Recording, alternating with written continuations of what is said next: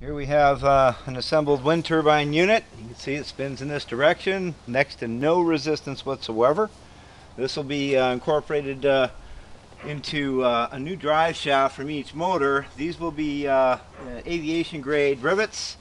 The struts will be down a little bit in size, and then they'll be coming up to house a pin or a plate at each end.